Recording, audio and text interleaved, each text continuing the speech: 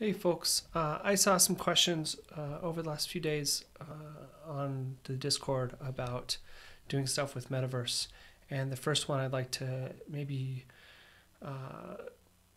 make sure that people were following along with today, just by showing you what it looks like in the browser, is this question of how does someone else edit an experience that you've been working on?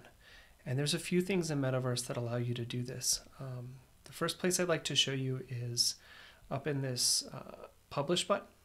So when you publish your experience, here I'm inside the Metaverse editor working on an experience, and if I publish that by tapping that there, and then I go into advanced, then there is this information here: allow cloning or don't allow cloning. So if you want someone to be able to take your experience as an author and be able to start from a working experience and then either release it however they want or use that as a basis for making something else, you would make sure to allow cloning here when you publish. And so that's one step. And then when you do publish, as you can see, it gives me these two things here. It gives me the share link. Now in this case, I have my thing set up to be using GPS, and so it's part of a group thing, and so there's no direct URL for it. But to access the experience as a creator in the studio, that's this URL here at the bottom.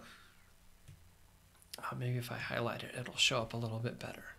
And so you could give another creator that URL, and they would have the choice of editing a version of this, but they wouldn't be editing yours, if that makes sense. You would keep your copy and they would clone it and create one of their own.